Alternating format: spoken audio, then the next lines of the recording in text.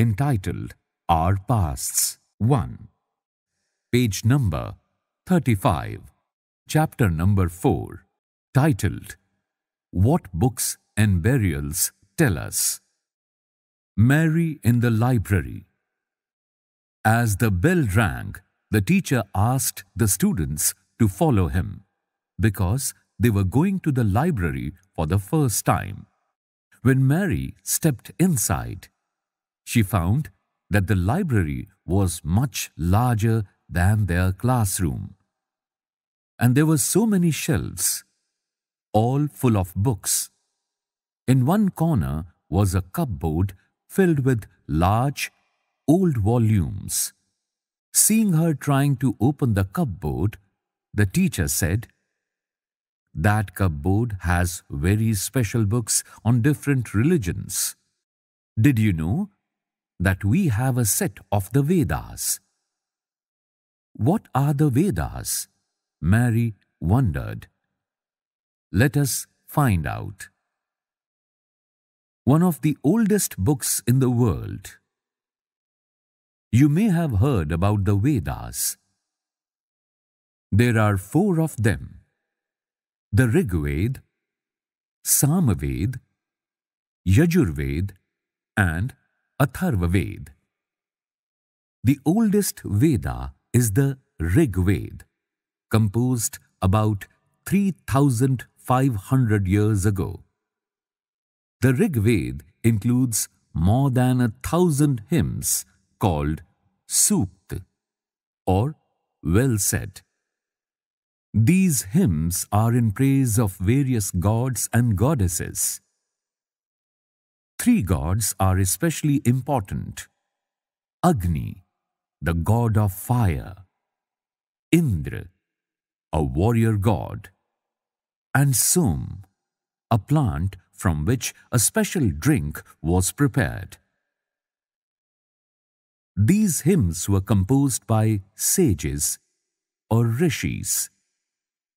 Priests taught students to recite and memorize each syllable, word, and sentence bit by bit. With great care, most of the hymns were composed, taught, and learnt by men. A few were composed by women. The Rigveda is in Old or Vedic Sanskrit, which is different from the Sanskrit you learn in school these days. Page number 36. Sanskrit and other languages. Sanskrit is part of a family of languages known as Indo-European. Some Indian languages such as Assamese, Gujarati, Hindi, Kashmiri, and Sindhi, Asian languages such as Persian, and many European languages such as English, French, German, Greek, Italian, and Spanish belong to this family. They are called a family because they originally had words in common. Take the words Matri from Sanskrit, Ma from Hindi, and Mother from English. Do you notice any similarities?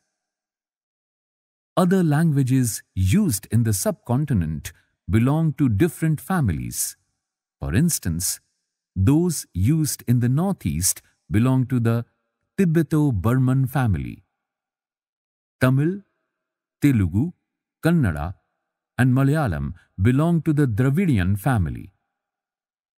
And the languages spoken in Jharkhand and parts of central India belong to the Austro-Asiatic family. List the languages you have heard about and try and identify the families to which they belong. The books we use are written and printed. The Rigveda was recited and heard rather than read. It was written down several centuries after it was first composed and printed less than 200 years ago. How historians study the Rigveda. Historians, like archaeologists, find out about the past. But in addition to material remains, they examine written sources as well. Let us see how they study the Rig Veda. Some of the hymns in Rig Veda are in the form of dialogues. This is part of one such hymn, a dialogue between a sage named Vishwamitra and two rivers, Beas and Satluj, that were worshipped as goddesses. Find the rivers on map number 1, page number 2. Then read on. Page number 37. On top of page number 37, a picture is shown. It's a page from a manuscript of Rig Veda. This manuscript of the Rig Veda on Birch Bark was found in Kashmir. About 150 years ago, it was used to prepare one of the earliest printed texts of Rig Veda, as well as an English translation. It is now preserved in a library in Pune, Maharashtra. Vishwamitra and the rivers. Vishwamitra, O rivers, come down from the mountains like two swift horses, like two shining cows that lick their calves. You move like chariots to the sea, through the power of Indra. You are full of water and wish to unite with one another. The rivers. We, who are full of water, move along the path the gods have made for us. Once we start flowing, we cannot be stopped. Why do you pray to us, O sage? Vishwamitra, O sisters, please listen to me.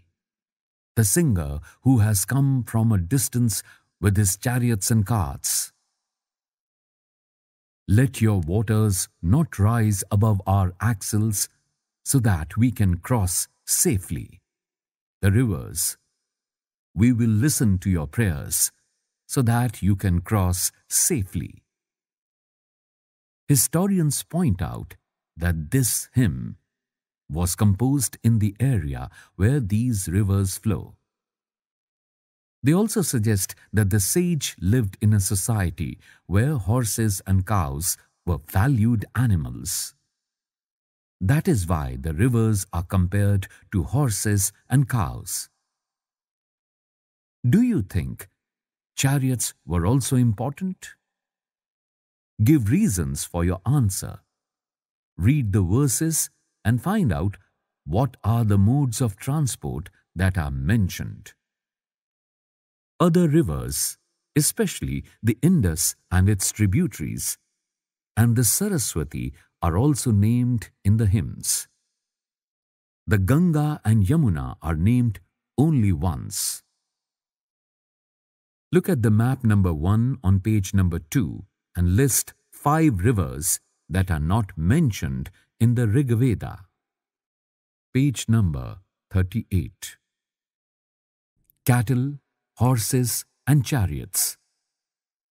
There are many prayers in the Rig Veda for cattle, children, especially sons, and horses.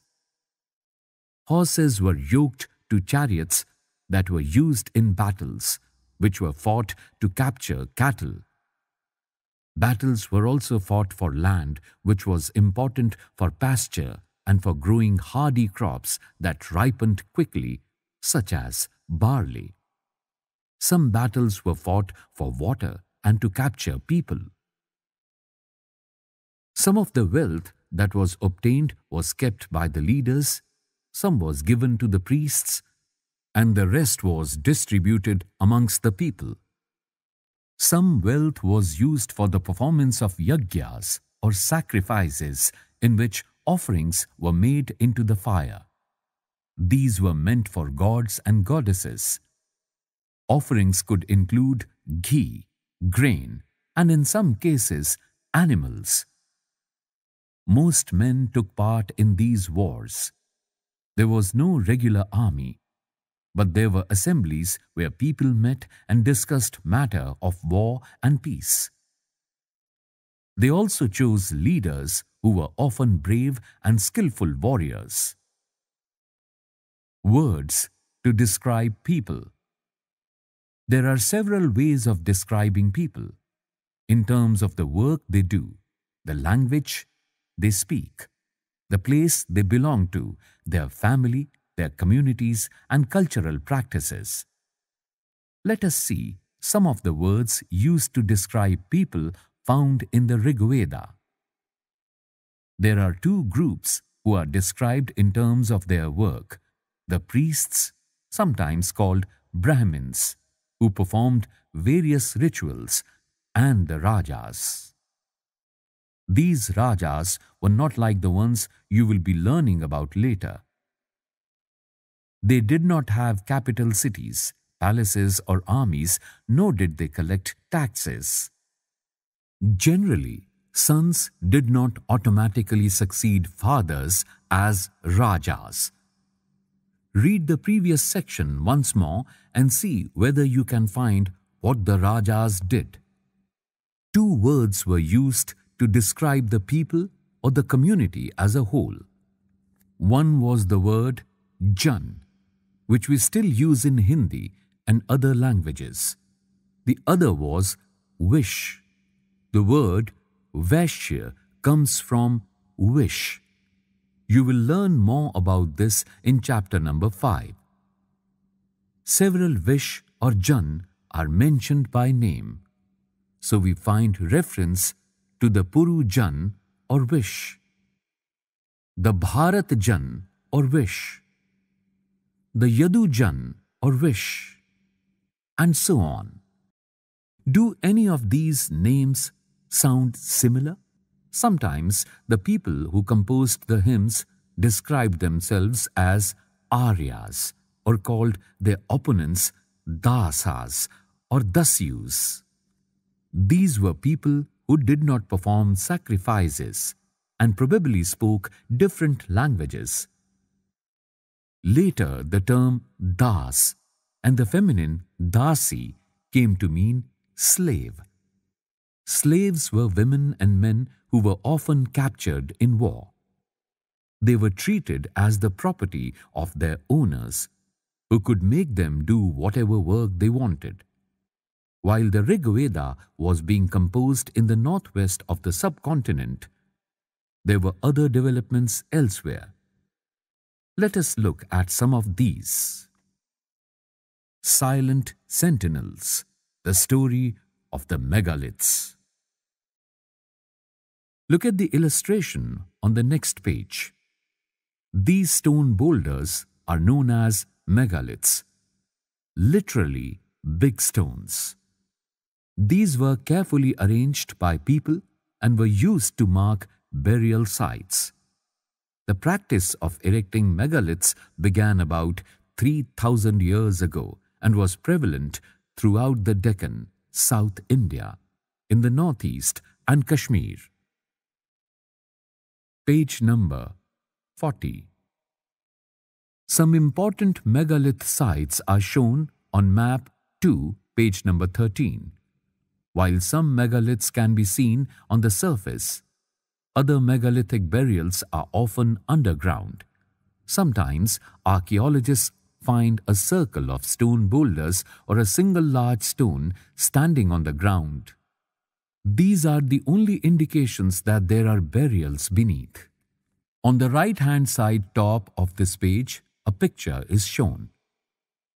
This type of a megalith is known as a cyst. Some cysts, like the one shown here, have portholes, which could be used as an entrance. There were several things that people did to make megaliths.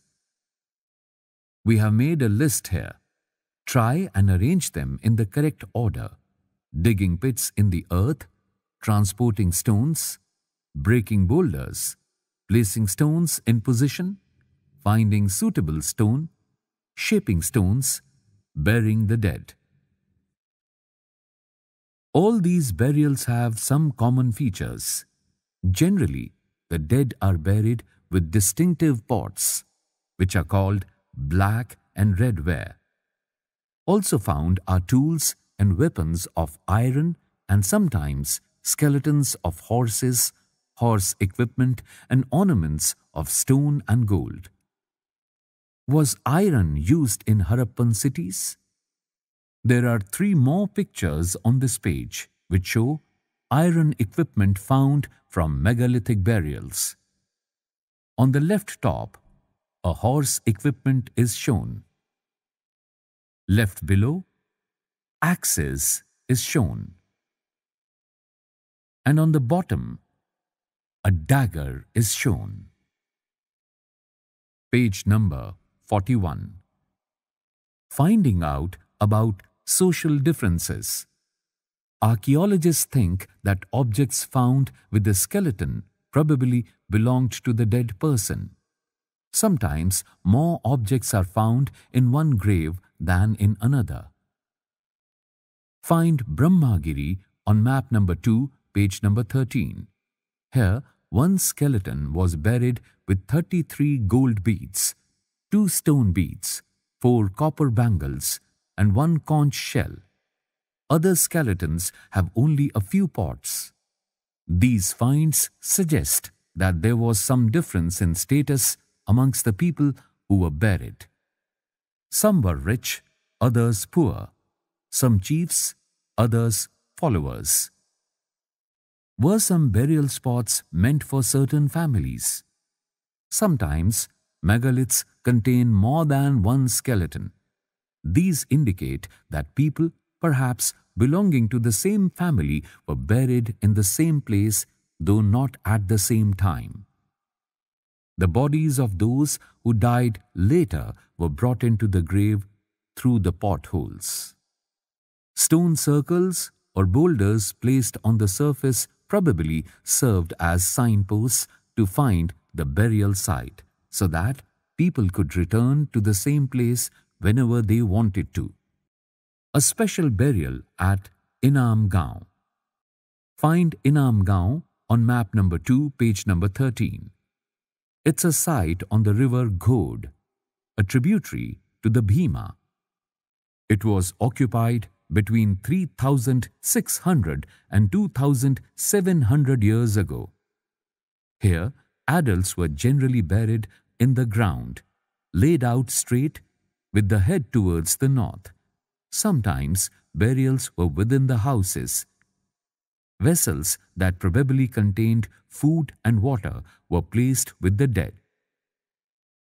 One man was found buried in a large 4-legged clay jar in the courtyard of a 5-roomed house, one of the largest houses at the site. In the center of the settlement, this house also had a granary. The body was placed in a cross-legged position. Do you think this was the body of a chief?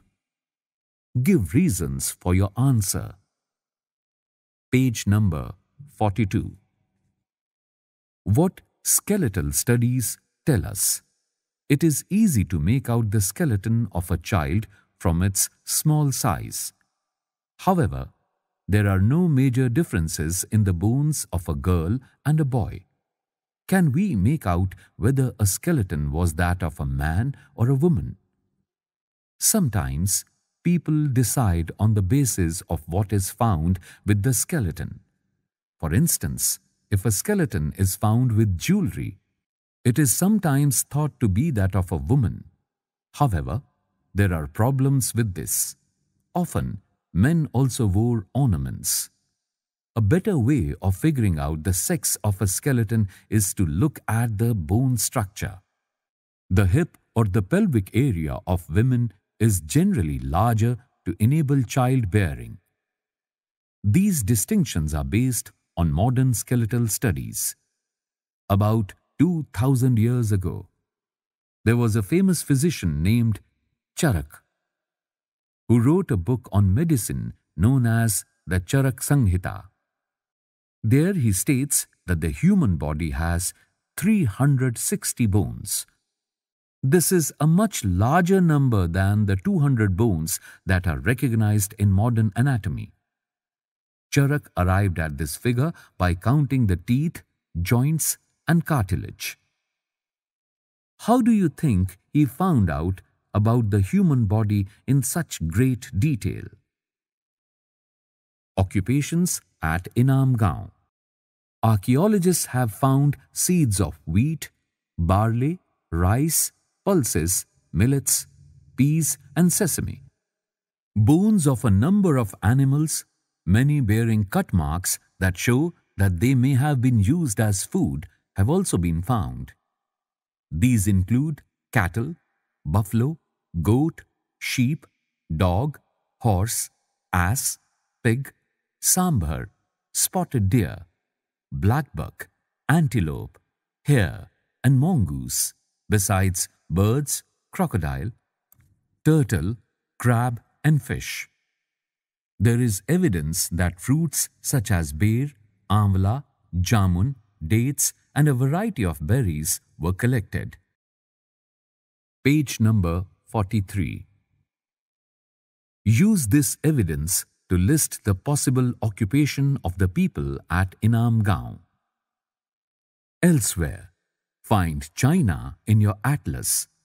Around 3,500 years ago, we find some of the first evidence of writing in China.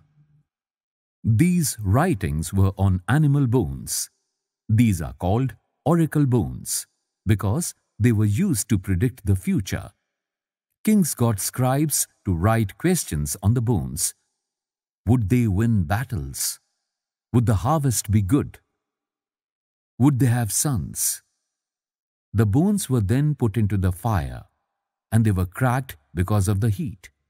Then fortune tellers studied these cracks and tried to predict the future. As you may expect, they sometimes made mistakes. These kings lived in palaces and cities. They amassed vast quantities of wealth, including large, elaborately decorated bronze vessels. However, they did not know the use of iron. List one difference between the Raja of the Rig Veda and these kings. Imagine, you live in Inam Gaon 3,000 years ago and the chief has died last night. Today, your parents are preparing for the burial.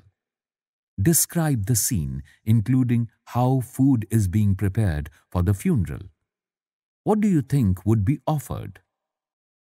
Key words: Veda, language, hymn, chariot, sacrifice, Raja, slave, megalith, burial, skeletal, iron.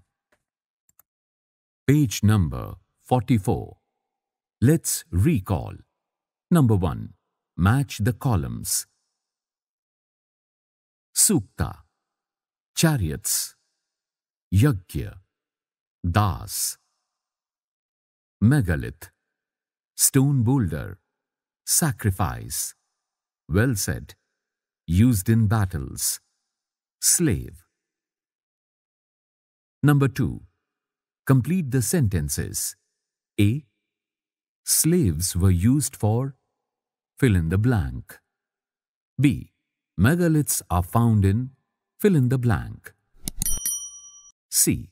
Stone circles or boulders on the surface were used to fill in the blank. D. Portholes were used for fill in the blank. E. People at Inam Gaon ate fill in the blank. Let's discuss. Number 3. In what ways are the books we read today different from the Rig Veda? Number 4. What kind of evidence from burials do archaeologists use to find out whether there were social differences amongst those who were buried? Number 5. In what ways do you think that the life of a Raja was different from that of a Das or a Dasi? Some important dates. Beginning of the composition of the Vedas, about 3,500 years ago. Beginning of the building of megaliths, about 3,000 years ago. Settlement at Inam Gaon between 3,600 and 2,700 years ago. Charak, about 2,000 years ago. Page number 45. Let's do. Number 6. Find out whether your school library has a collection of books on religion and list the names of 5 books from this collection. Number 7. Write down a short poem or a song that you have memorized. Did you hear or read the poem or song? How did you learn it by heart? In the Rig Veda, people were described in terms of the work they did and the languages they spoke. In the table below, fill the names of 6 people you know. Choosing 3 men and 3 women. For each of them, mention the work they do and the language they speak. Would you like to add anything else to the description? Name, work, language. Anything else?